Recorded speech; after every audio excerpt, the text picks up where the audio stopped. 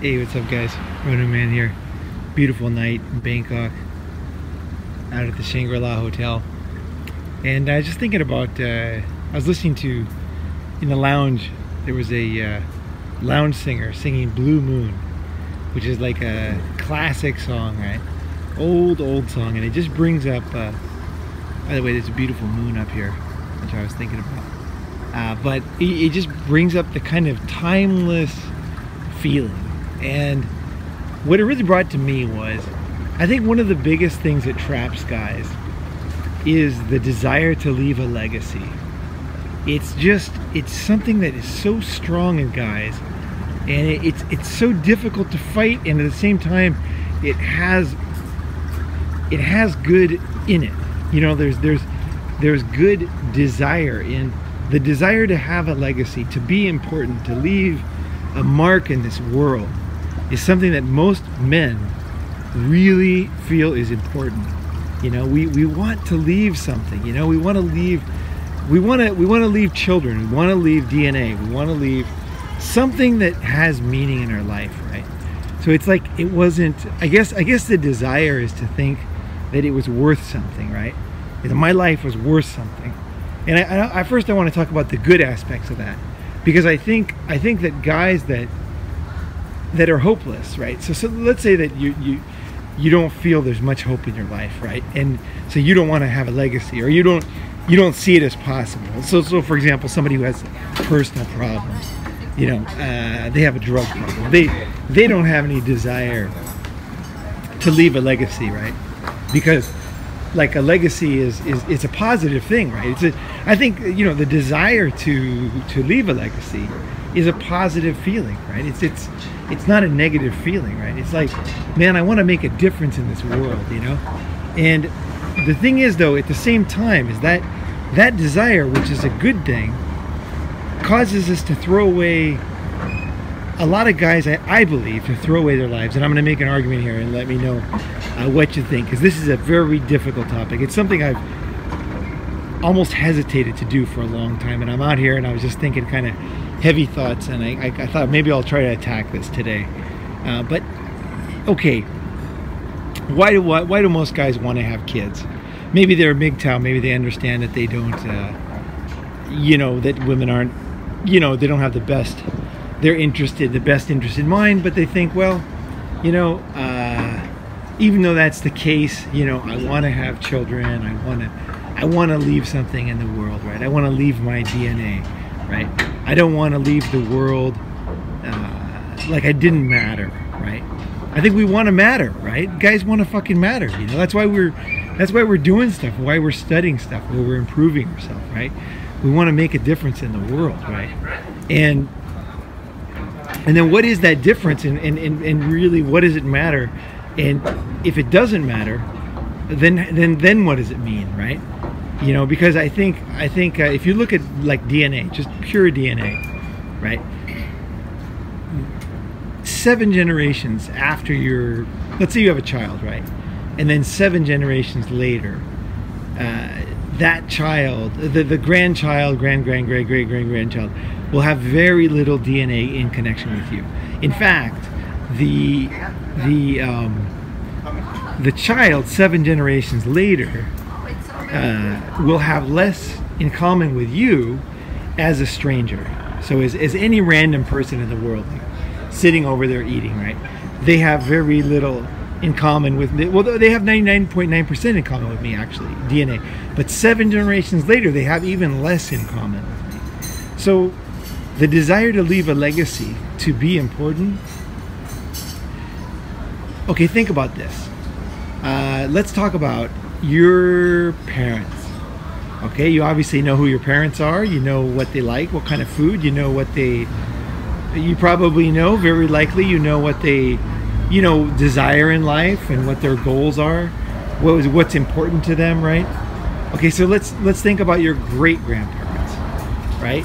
So what do you know about your great-grandparents?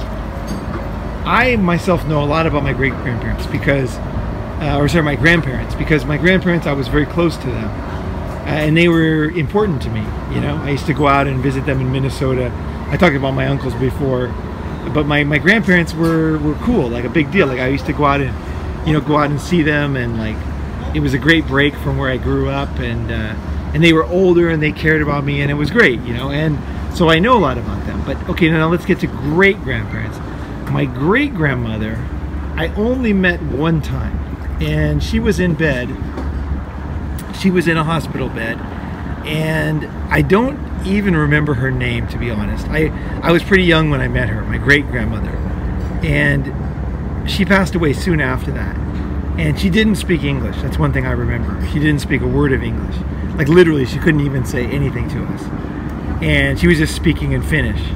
And I was like, whoa, she doesn't speak English, you know.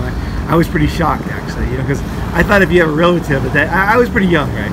I thought if you have a relative, they can, you know, you communicate with them, right? But I couldn't. I really couldn't. My great grandmother, I couldn't communicate with her, right? She didn't speak English. She seemed very nice, very kind.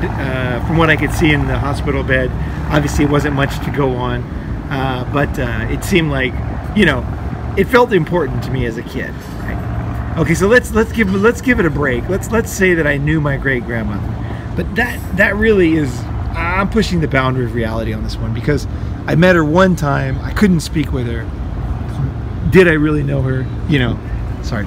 Did I really know her? That's questionable, right? You know, it's not like I can't say, oh yeah, you know, I was very close to my great grandmother, right? So I really didn't know my great grandmother. Let's go another generation back. Great grandmother. I don't even know their names. Like I literally don't know anything about them. Like nothing, on both sides. And if we go one more generation back past that, I would suspect my parents don't know anything about them. And essentially they've disappeared. They've into the vapor, you know, into the sands of time, you know. And and this is my family. I mean, we're talking my family here. So think about your family. Think about who, you know, in your family, like, who do you know and who do you not know, right? And what I think you'll find is it doesn't go, you don't have to go back very far in your family to not know anybody or not know anything about them. So I think the idea that you're going to create a legacy and that you're, you know, like essentially humanity is going to remember you is what we, kind of as guys, is kind of what we feel, right? And like I said, I don't think it's all bad. I mean, don't get me wrong. I'm not saying like nihilistic, the world has no meaning, go out and start stabbing people. I'm not saying that. I'm really not saying that. It's a very difficult thing what I'm trying to say here. And I'm not even sure, to be honest. But I know this, that trying to create a legacy and trying to have children, right? Have a wife, have children, in order to leave something in the world. Or let's say have a company, right? Like I personally like to start companies, but why do I want to do that? And what am I trying to do with that? Am I trying to create a legacy with that? Think about your great-grandparents, and if they started companies, do you even know about the companies? Do you know what they did with them? And do you know what's important about them? Do you know why they did them? Do you know how they did it? Do you know the struggles they had? You know, and you probably don't know anything, right? But let's look at another example. Here's another way to look at it. Okay, so yesterday I was at the Jim Thompson house. Jim Thompson was a American who was a silk trader in Thailand. Back, I don't know exactly when it was, but he died in mysterious circumstances. Many people say he was CIA. You know, he was very wealthy, and now since he passed away, his silk company is now really famous. So like Jim Thompson, his house is a big tourist attraction, and if you go to any mall, big mall, you're going to see a Jim Thompson store, and in the airport there's Jim Thompson clothing, and you can buy Jim Thompson silk and all this kind of stuff. So in some ways he's like the luckiest guy ever, because he passed away. He mysteriously died in the jungle. Like some people think he had a heart attack, some people think he was CIA, some people think he was kidnapped. There's a number of things that like, you know, theories about his death, but essentially let's look at it this way. He was a guy who was not that famous in real life, right, in his life, but then when he died he became really famous. Like Jim Thompson now in Thailand is pretty famous, you know, like If you look online, look at Jim Thompson Silk, you'll see he's out there. I mean, his name is really out there. Okay, so let's say that he's the type of guy who people do remember. Okay, so but okay, now let's analyze that a little farther. Let's say you're Jim Thompson's grandson or great grandson or whatever it is now, and you're wealthy because of your great grandfather, great great grandfather, whatever. Okay, you know his name, you know he started a silk company, you know that he lived in Thailand, you know that he was wealthy, you know that he was intelligent, he was aggressive, and he started a business, and he was smart, and he knew about silk and all this kind of thing, right? You know all these things about him. But do you really know him? Even if you were his grandson, and even if he was Jim Thompson, so if you're listening to this video and you say, I'm going to do it, I'm going to create a legacy, I'm going to be remembered, right? Let's say you're Jim Thompson, okay? So he was one of the luckiest guys, because after he passed away, he got more famous. Like if he came back to life, I was talking the other day, if he came back to life, he would be shocked that he's remembered, because his life was not that big, but then after he died, his story was very memorable, and everybody was kind of curious about how he died, and he lived in Thailand so long ago, and he was so successful, and so it's become a bit of a legacy folklore, and so in one sense, he's the most remembered type of guy that can be. He's really nailed it, right? But even Jim Thompson, like, I know Jim Thompson's name, but I really don't know anything about the guy. Like, if he came back, let's say there was a time machine, right? And I said, Jim, and he said, what do you know about me? What would I be able to say? I would say like some boring things about his company, and he would say something like, well, all that was created after I died. That my name just kind of became famous, and so these people created companies under my name, and Jim Thompson became a household name. But I'll tell you about myself, and he would start telling me about his car and his girlfriend, and things that didn't make him famous, just things that he personally thought were important, right? So even a guy like him is not really remembered, even if his name is remembered. Is Jim Thompson, is he really remembered? When Bill Gates dies and say, several generations later, are they going to really know who Bill Gates was? Like his real, the way you want to be remembered, right? You want to be remembered like you want them to know who you were and what you stood for, right? Damn it. You know what I mean? And would they do that? Probably not, right? Probably not. So again, I don't want to be nihilistic. I just want to say, like, the faster I think you accept reality as a MGTOW, as a guy, the better off you are. And I don't mean like throw everything out the window, don't care about anything, but just to honestly look at life, just honestly look at it. Like, what is a legacy? Why am I having this kid? Because I think my theory is a lot of people have children because they're almost like robots, thinking, well, I'm going to leave something, right? But again, after a few generations, even your own family won't remember you. Your own family, and you can just look back a few generations, like I said in the beginning, and you can see very clearly that you don't remember people in your own family. And even if you did, like Jim Thompson, say you had a famous relative like Winston Churchill or something like that, would you really know? Would Winston really be so happy that you knew? Would Jim Thompson really be so, would he, if he came back from the grave, would he be like, I feel so great because everybody remembers my name and my legacy, right? Would he be like that? No, he would probably be like, people don't really know who I was, They think I was this silk guy, they think that's all I am. But actually that wasn't me. I loved this thing, and I loved this person, and I lived this life, and this was what was important to me. And the reason why I did this is this reason, because our true desires as a man, and our true goals and internal, important emotions and feelings are not visible, and a lot of people don't even understand us who live with us today. You know what I mean? I would even question whether, if you're married, if you were married or have a girlfriend or you have your parents or whatever, I would question whether they really know who you are right now. Like, really know, And so I think that we need to put that in the back of our mind, and just to realize that no matter what we do, our legacy will never be what we want, okay?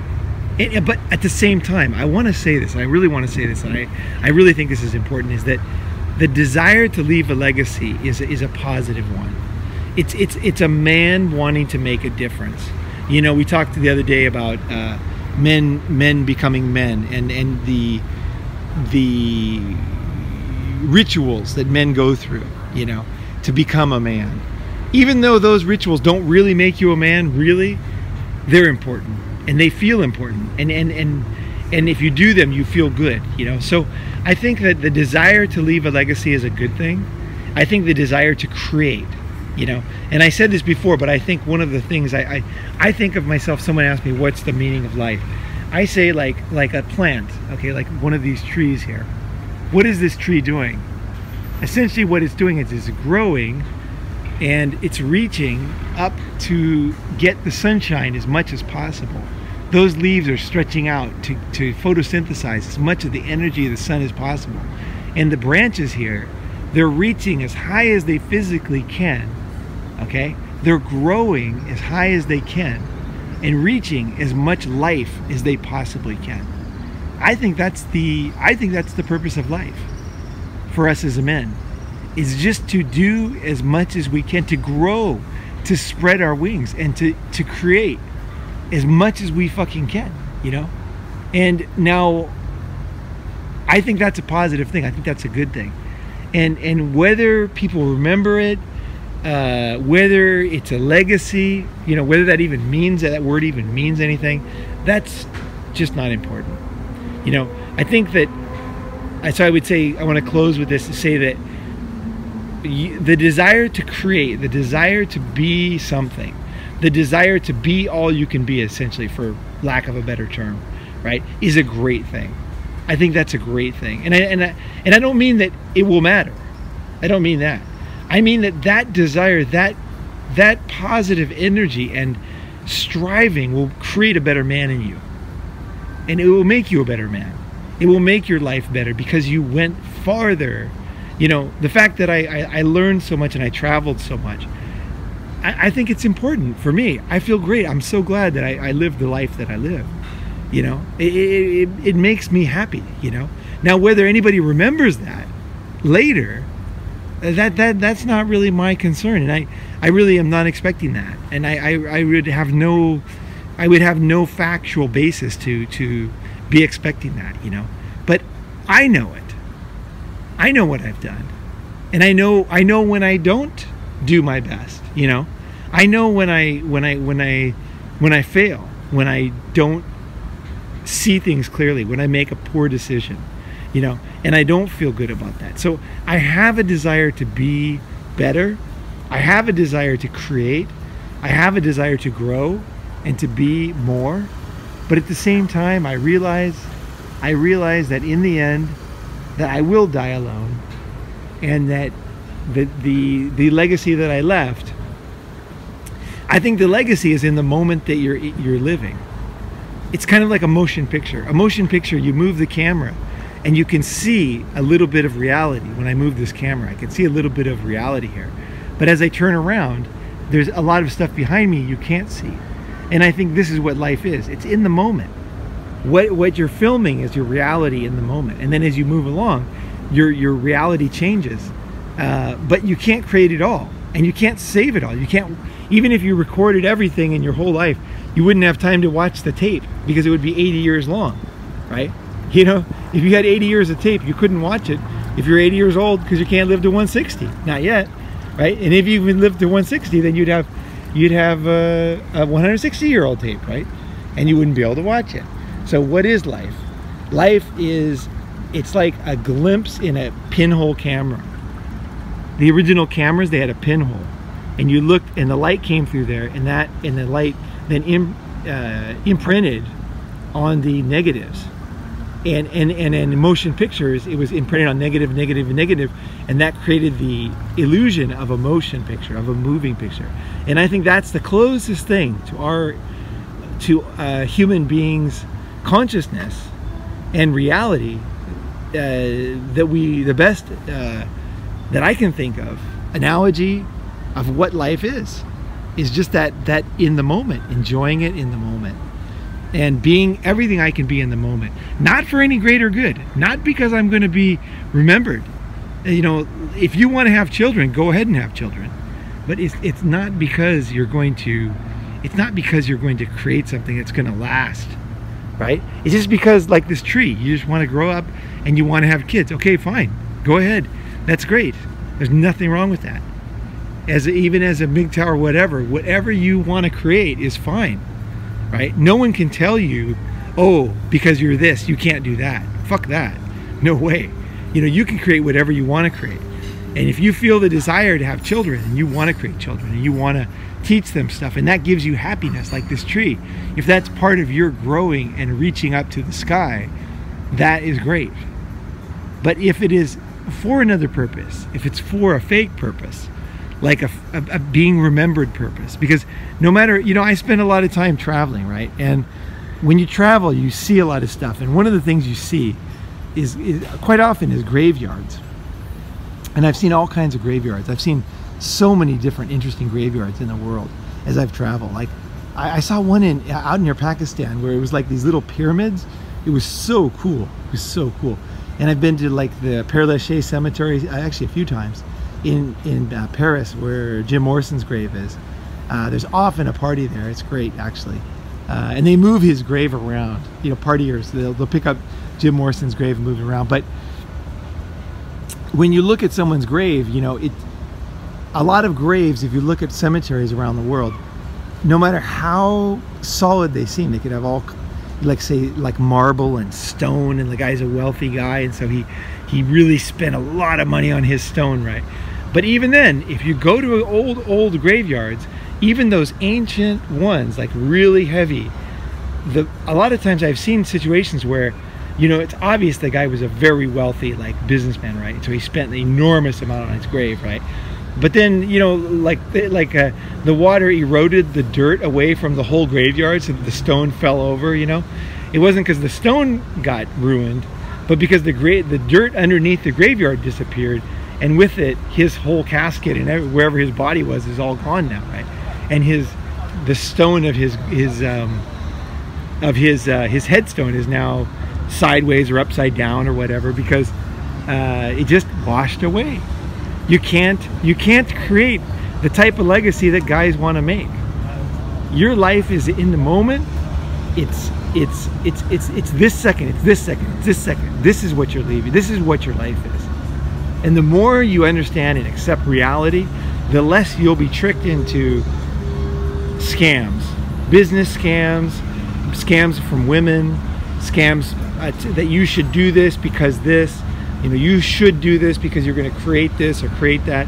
It's all bullshit, man. Do what you want and improve your judgment, so your judgment is better and better, and you can make better decisions, and you can see reality better and better, so that you don't fall into the trap. Because that's what people will try to do.